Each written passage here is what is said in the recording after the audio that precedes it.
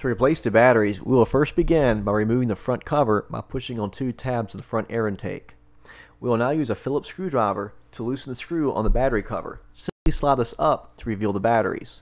Now, you will unplug the battery cartridge from the UPS. There is a shroud that surrounds the batteries themselves that has 2 loops that you can use to pull the battery cartridge out. Now use a knife to cut the tape away from the shroud. Simply peel the shroud away using care, as there is an adhesive. We will use the shroud pieces to create a new battery cartridge using new batteries.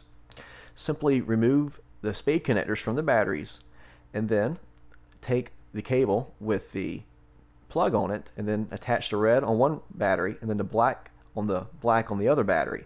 Then use the remaining cable to attach the 2 remaining spade terminals together. This creates a series connection producing a 24-volt battery cartridge using 12-volt cells. Now we will apply the shroud pieces to the new batteries and use tape. I'm using packing tape because of its clearance, and then carefully taping the cables down coming from the batteries, so that way when we reinsert the cartridge into the UPS it won't catch anything. Simply hold the plug up on the UPS side to get clearance to simply slide the cartridge back in. Plug it back up, apply the battery cover, tighten the screw, and then simply snap the front cover back on.